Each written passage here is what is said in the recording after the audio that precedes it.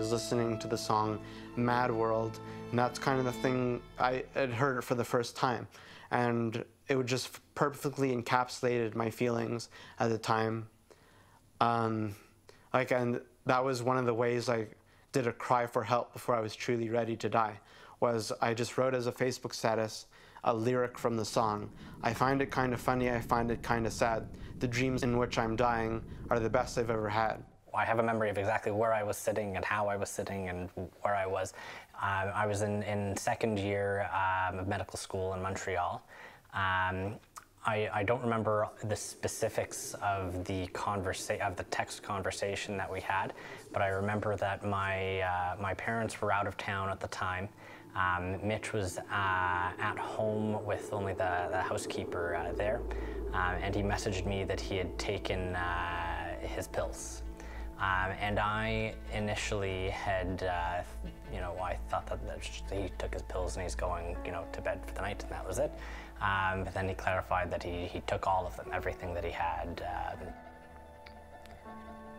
I didn't think that there would be any way for me to survive. I wasn't aware of all these methods they have to keep someone alive who does something like that.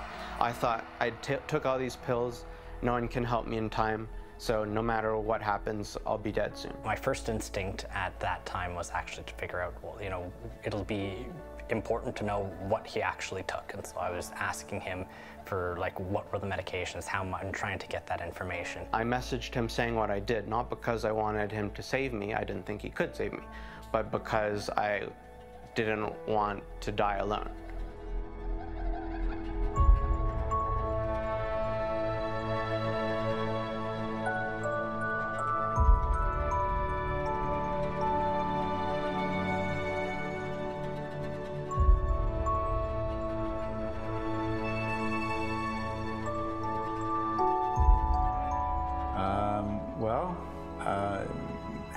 I remember Mitch being delivered.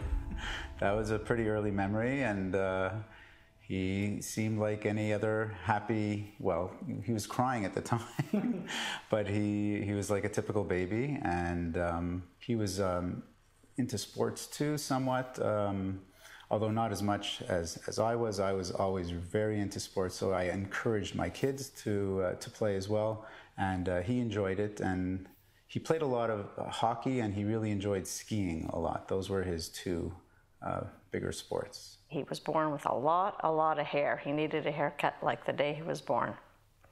But he was always a very sensitive, interesting kid. Sort of people described him as one of those babies that were like a little old man. Very fussy with his food, didn't like the taste of things. His clothing had to be loose.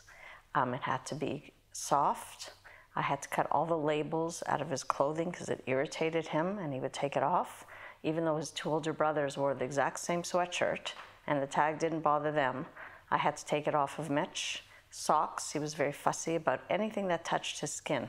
I'd say that looking back to the earliest memories, I see Mitch as a energetic guy. He looked a lot like me. In fact, at my bar mitzvah, they put a picture of him by accident on the sign-in board because we looked very similar. So I always related to him in a way that I couldn't really relate to anybody else. It was a different level because I saw us as very similar, not just in appearance, but also in personalities in a lot of ways, especially back then. You know, being the little sister, you tend to be the annoying one, and you know, there was always some tension. When he was playing on the computer, then I'd want to play on the computer, and if he was watching TV, then I'd want to watch TV, which I'm sure he found very annoying. Mitch was very susceptible to reverse psychology when he was younger. So I'm about 7 years older than Mitch. So I remember he very much liked to try to, you know, go against authority, and if you told him to do something, he wanted to do the opposite. So if I distinctly remember there being times where, you know, we'd be going out and I'd say to Mitch, like, whatever you do not bring me my shoes. Do not bring them to me. And then he would get this devilish grin, run off and bring me the shoes and come on back. And it took a couple of years before he caught on to that one. Out of 4 kids, he was the one that cried the most until he was 6 months old, and whatever was bothering him just suddenly disappeared. and it was the first time he slept through the night. And I remember going in, I was nervous because it was the first time he hadn't woken me up at night in 6 months, and I thought maybe something terrible happened. And I went in, and he was fine, and he basically almost never cried again unless he had a good reason.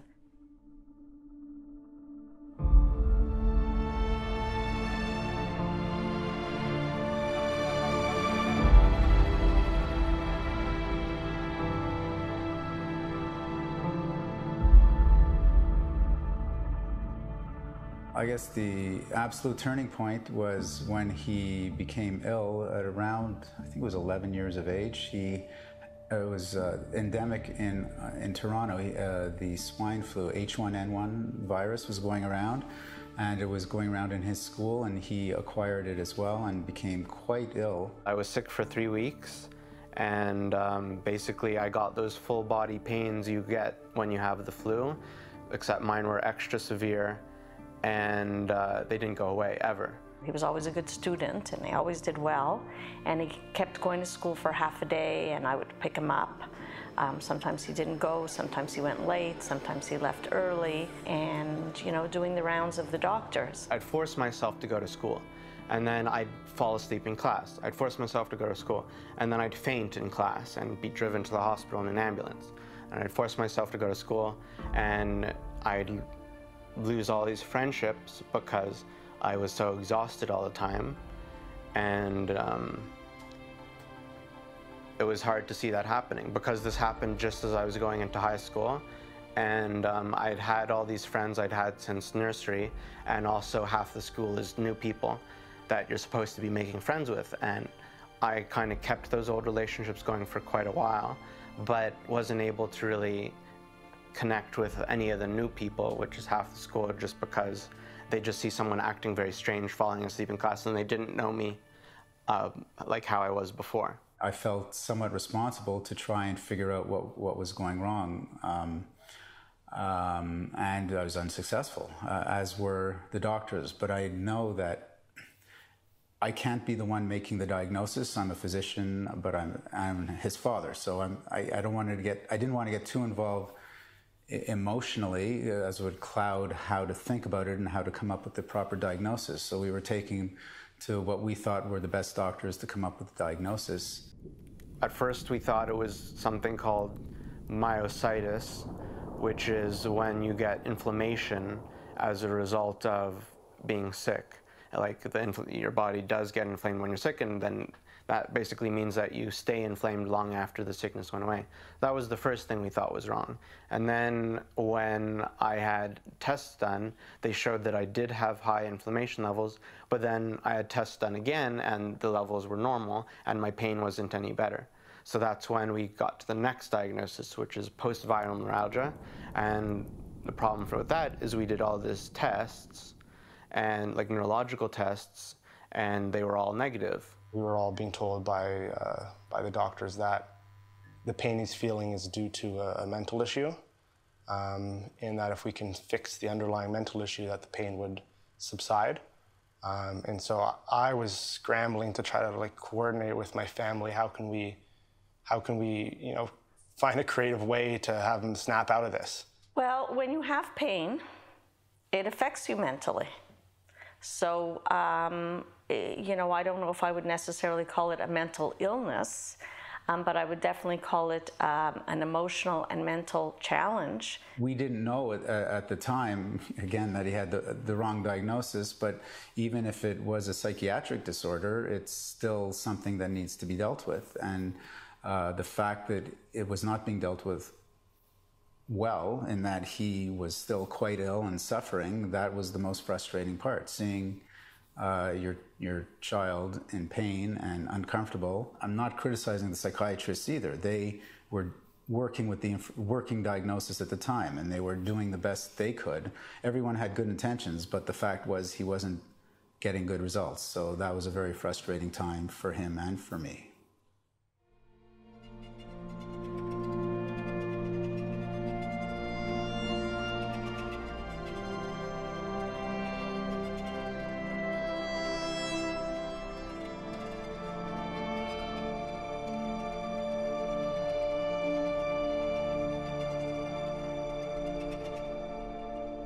We had a woman who worked for us who was staying in the house with Mitch, and Mitch posted something on social media that my friend who was also looking after him, and that she right away came over.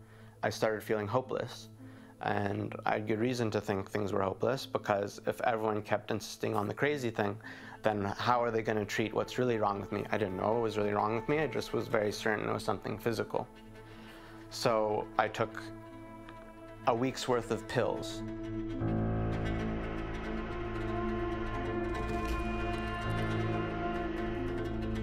That was incredibly difficult, just because I wasn't there. And even though I now realize, like, I was just a little kid, like, of course there was nothing I could have done to change it, but like, me and my parents were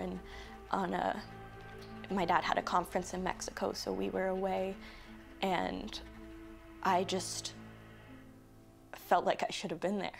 It was a bit of an eye-opener from the perspective that he was that deeply bothered and felt so frustrated that he felt the need to attempt suicide. So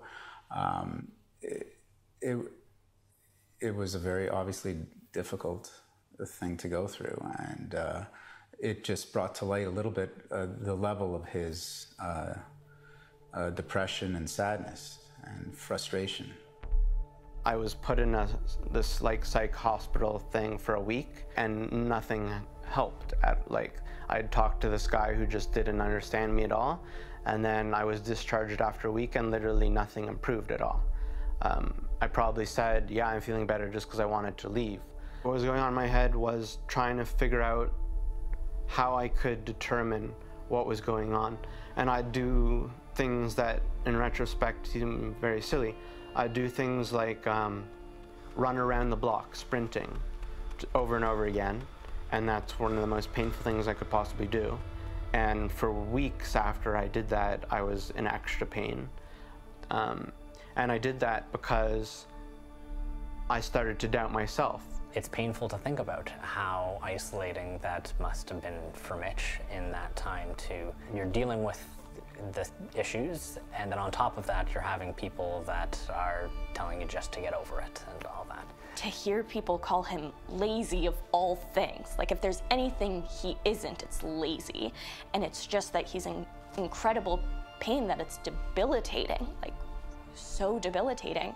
And I have spent years trying to imagine, like, what that must feel like, and it's impossible. No one who doesn't experience chronic pain can ever imagine what that would do, but it gets under my skin when people think he's over-exaggerating, or it's just a way to get out of things, or anything like that, because it's the exact opposite. It's the furthest from the truth you could be. I don't know if you know the term gaslighting, but it's when someone keeps insisting something so often and with such conviction that you start to wonder, maybe they're right, maybe I'm just crazy. So I thought, okay, maybe I can just get my legs strong enough and then the pain will go away. So that's why I just keep running and running and running until I was in so much pain that I was crying and screaming. And of course, that just made things worse instead of helping, but that's just how desperate and clueless I was. It's easier for people to say, oh, he's lazy, or oh, he's not trying hard enough, because then that means it's like hit up to him. It's not bad luck that he's just had this condition or whatever. It is something we can control, and people want to believe that every situation they'd have control in. Oh, if I had that, I could like just push through it and it wouldn't be a problem, but it's just not true. None of us can actually have control over our situations, and Mitch is truly in a situation where it's not a thing he can control. It is now 4:15 a.m. I have just tried to go to bed after taking all my medications Oh yeah, once we get to the peak of all the medication, I'm at my most tired, and once that period passes, I'm screwed the entire night like this. Because they wear off so quickly. That once they reach their peak, if you're not asleep by the last 20 minutes by your first 20 minutes after taking your last medication, then you're screwed for the rest of the night, and that means you're screwed for the rest of the day. I was prescribed morphine, and the reason everything was worse is, first of all, it didn't help with the pain, and it turned me into a completely different person, like some sort of zombie who never smiled, who never laughed, which is the opposite of how I would describe old Mitch. And since it didn't help and made me even more miserable, I used it in an overdose to try to kill myself again. Except this time I didn't tell anyone. I didn't tell my brother because I didn't want to make the same mistake I made the first time. So I locked myself in my bathroom while I was home alone and slumped against the wall and actually had a smile on my face because my pain finally was going away, and so was I. And as everything went to black, I was smiling and then don't remember anything that happened after that.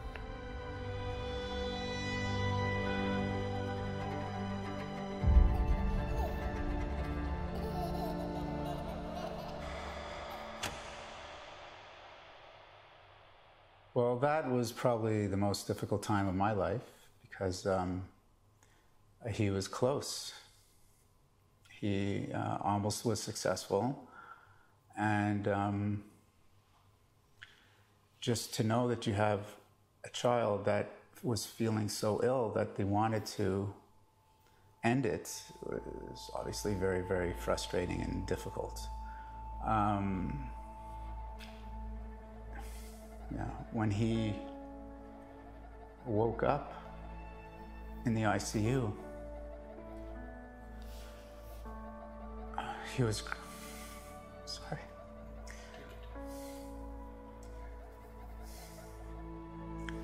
Yeah, he was crying because he was unsuccessful. I think that the hardest thing is when your kid tells you that he thinks you'd be better off without him. That is the hardest thing for a parent to hear. And I think that most kids, especially teenagers, I think that they don't realize how much their parents care. I promised everyone around me, because they asked that I do this, that if I'm ever feeling that way, that I'm actually making plans, I will tell them, and I'm going to stick to that promise. And I wouldn't say I'm actively suicidal, but I would say that I have a very different view of death. I don't want to kill myself, but I also just wish I never existed a lot of the time, because then I wouldn't be hurting anyone if I was gone. And that's the guilt I feel is less about the attempt I made and more about the harm I would cause if I succeeded in doing that.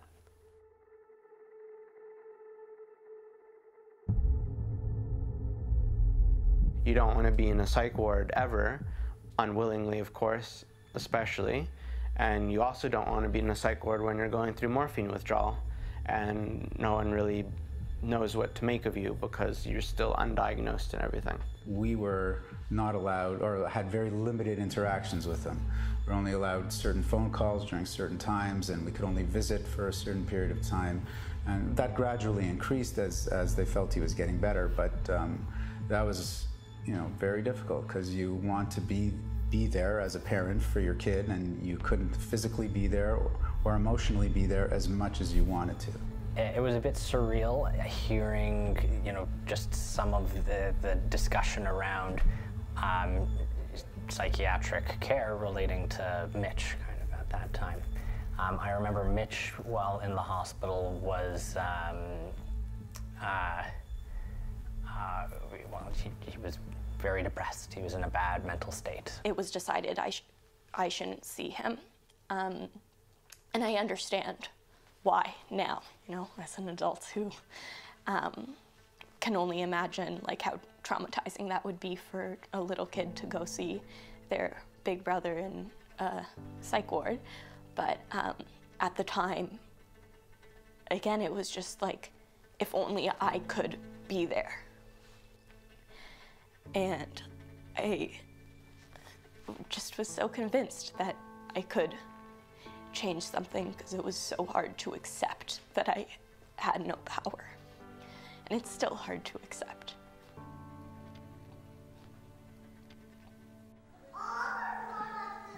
Mitchell, you want to do some dancing, Mitchie? Yeah? Okay, what do you want to listen? What music should we put on? You want CD? Say CD. Right.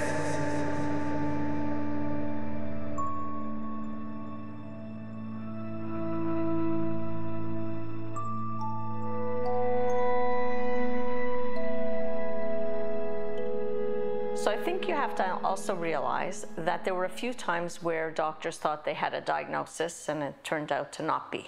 So I learned very early on not to get too excited about anything, and maybe sometimes Mitch felt disappointment because he always got very excited when somebody would suggest exploring something. But when Mitch saw, I believe, a neurologist who noticed that Mitch was doing funny things with his fingers. He noticed me cracking my joints all the time. As I stood up to leave, I was heartbroken because he said, "Sorry, can't help you. All the tests are negative. You don't have a neurological problem." And as I get up, all my joints are cracking. So he asked me a bunch of questions. Do you do that often? Then all these other questions. How flexible are you? All these things. And he started going, so sorry, I need to leave now because I have my next patient. But look up Ehlers Danlos Syndrome when you get home. So in the car ride home, I was going home with my dad. We started Google searching my new clinical diagnosis. And it explained everything. All my symptoms, not even just my current symptoms, but all these weird things that happened in my childhood. They felt quite certain then. But I was still, we'll wait and see. And they sent Mitch for a biopsy. So to actually look at his skin to see if the cells are deformed, because his skin is very, they tend to have very, like a baby, you know, smooth skin and very stretchy skin. Like instead of doing this, you can stretch your skin all out. It's very elastic. And when the results came back, they said it was so classic, it was totally definitive, that his cells, instead of being sort of smooth on the periphery, the membrane of the cells, it's like cauliflower. It's all a little bumpy all around. And that's because he's missing some kind of protein, or the proteins are in the wrong balance or whatever. And so his cells, for his skin and connective tissue, and it makes it weak. So at that point, that's when I knew. Yeah, well, it was a bit of mixed feelings, because I felt great that I knew he was right when he said that everything fit, everything made sense.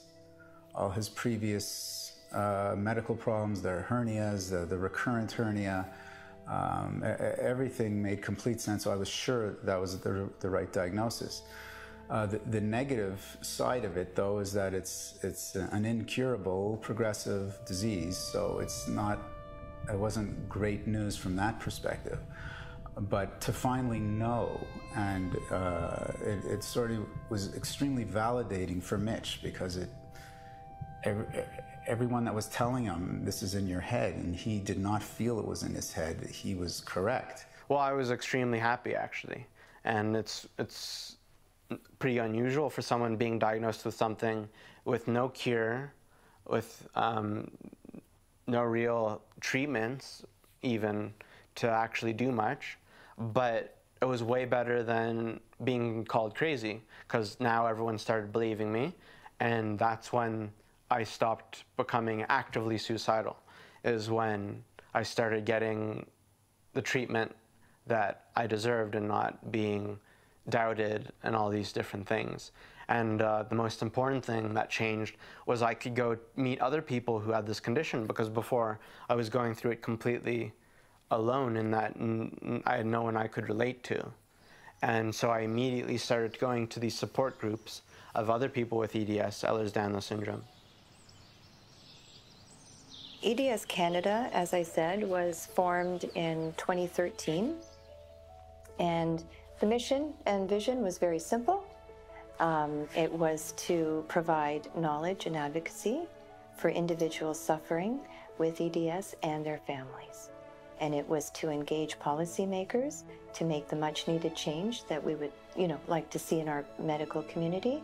Since I was the first male to go to these groups, Kathleen had the idea for me to be the leader of a specific online support group on Facebook just for men with the disease, because the normal groups are almost just for women just because it's 99% women. I was living with chronic pain, and for about 7 years I was looking for a root cause of my pain. And in 2009, I was clinically diagnosed with hypermobility. That's what they used to call it at the time. Fortunately for me, my brother and 2 of his kids, unfortunately, you could say, were diagnosed before me. So when I had some complications following the birth of my daughter, I was officially diagnosed. Though I figured that I did have EDS based on my limited knowledge of it. When I first got diagnosed with Ehlers Danlos, I was a student with, who was achieving like the highest grades. I was in many advanced placement classes. I wanted to be a nurse. I was going to go to, an advanced placement nursing school, and that was my dream, and all of my dreams were crushed. I got very sick very, very fast, and I went from having everything to having nothing. I know that if I had been diagnosed as a kid, things would maybe be different. Maybe I would have more mobility in my hands, because when you have EDS as a child versus EDS as a 50-year-old, those symptoms look a lot different. EDS has classified as 13 different subtypes. The most prevalent is hypermobility, or HSD, which is a hypermobility spectrum disorder. And those are the 2 branches, but the majority of people rest in there. The main thing is being hypermobile, being very flexible. Like, one of the tests is, can your thumb touch your arm here? And mine can. And a lot of people, if you can do that, that doesn't mean you have EDS. It's just one of the kind of requirements. You can be hypermobile and be otherwise healthy, but with EDS you often get joint pain, and that's what I have, which covers all of my legs. For many years, when I would go for medical appointments and I would give, medical history, I would say, well, I have EDS, and I can't count the number of doctors who would say, what's that? I think that in the past, very little has been done in that training stage where doctors are being trained in regards to pain management, pain conditions, chronic pain, as well as more of the rare conditions. And I think that doctors traditionally have relied on geneticists and genetic consultations to try and, piece this stuff out and take a look at it. Can I blame the system for not doing it fast enough? Maybe. But there's several factors that come into play when we're talking about it, because we ourselves, may not, we have a migraine, we have some dental issues, a little bit of back pain early on, you name it. You've got maybe one knee or one elbow, and we go from doctor to doctor. There's not sort of one specialist, that can say, hey, look, maybe this is something deeper. Maybe this is, a rare genetic condition, which is what Ehlers Danlos is. My entire life, I had people questioning me, even still, because my disability is very invisible. People have no idea what I go through. Like, I use a wheelchair, and people don't believe me, So either I'm in the wheelchair and they don't believe I can walk, or they think I'm more disabled than I actually am, or I'm not disabled enough. So it's always that fluctuation of finding the happy medium, of getting people to understand what I'm truly going through. And people have a standard, and they think that you have to meet that standard in order for them to accept your disability, for them to accept where you are. Because some days I can run, some days I can do hikes. Like, I live a full and normal life sometimes. Most of the time I spend, time sitting in bed, resting. I have to take a lot of time to recuperate myself. I have to take a lot of medication, but people don't see that aspect of my life. It's all behind closed doors. And when people want to conceptualize disability, seeing is believing. We've had reports galore all the time of people really suffering from this kind of attitude from others. And it can be family members, employers, longtime friends.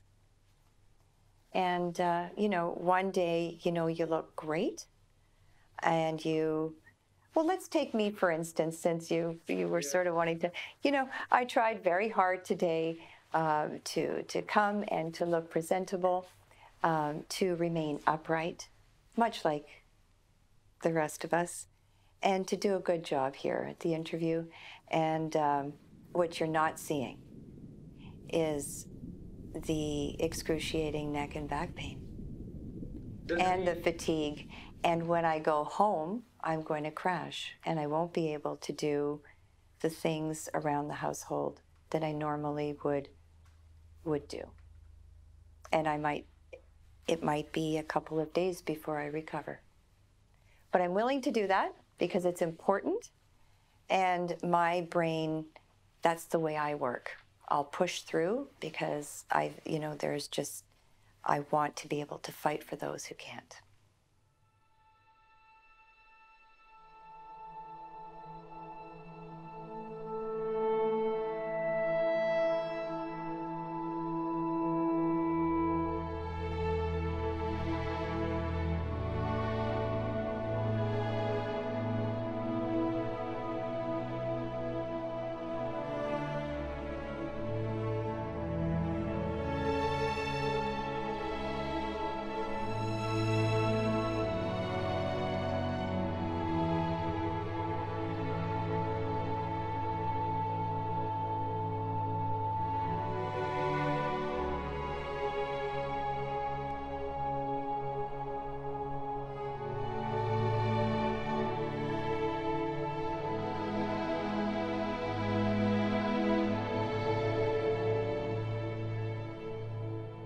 So when my mother was elected as a member of a provincial parliament here, we kind of came up with the idea to kind of make use of that in our cause.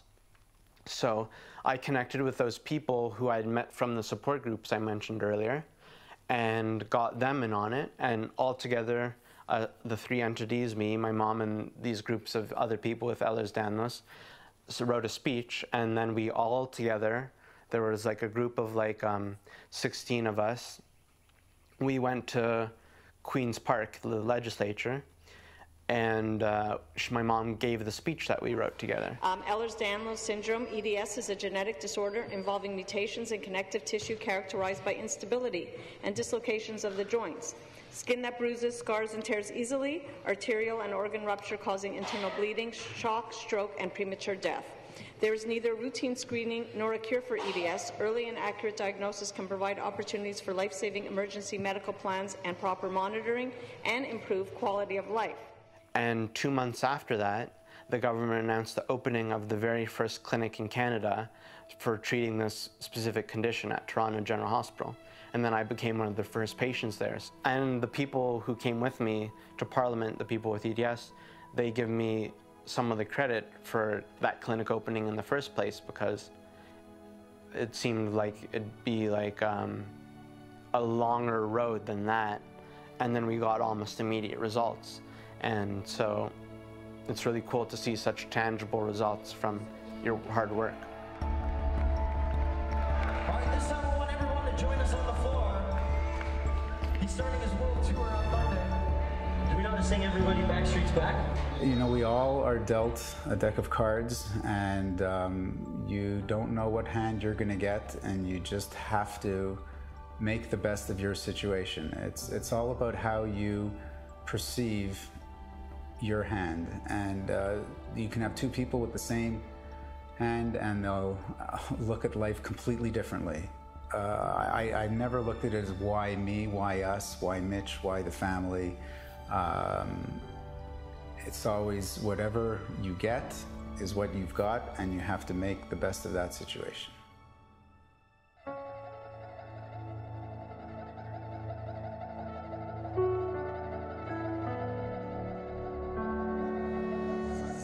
Good, Richie. Were you sleeping? Yes?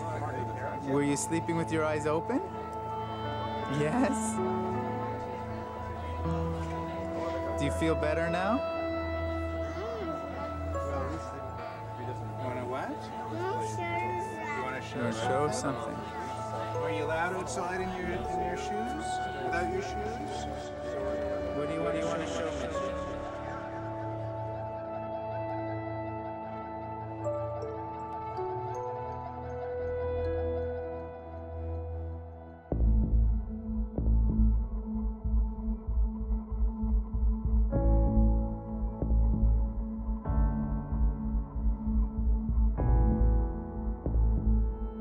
When I was 35 years old, I was finally diagnosed with hypermobile type Ehlers Danlos Syndrome.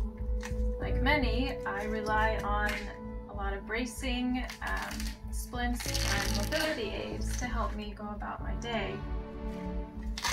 The thing is, when we take our braces and splints off, and when we are not using our mobility aids, our disabilities become invisible, and people have no idea just how much we're suffering, or that EDS has so much that goes along with it and is not just hypermobility.